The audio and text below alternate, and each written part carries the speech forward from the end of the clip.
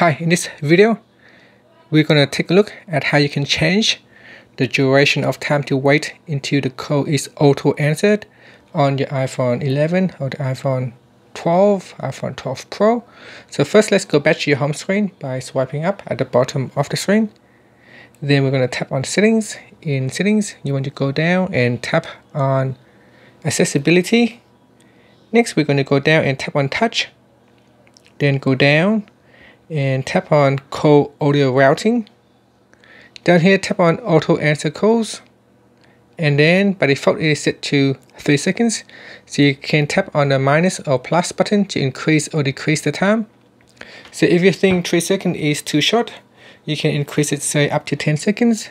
And after that, you can swipe up to go back to your home screen. So here we're going to test it out and see the auto call pickup in action. So here we have to wait for 10 seconds before your phone will automatically pick up the call.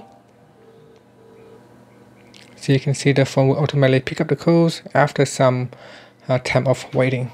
And that's it. Thank you for watching this video. Please subscribe to my channel for more videos.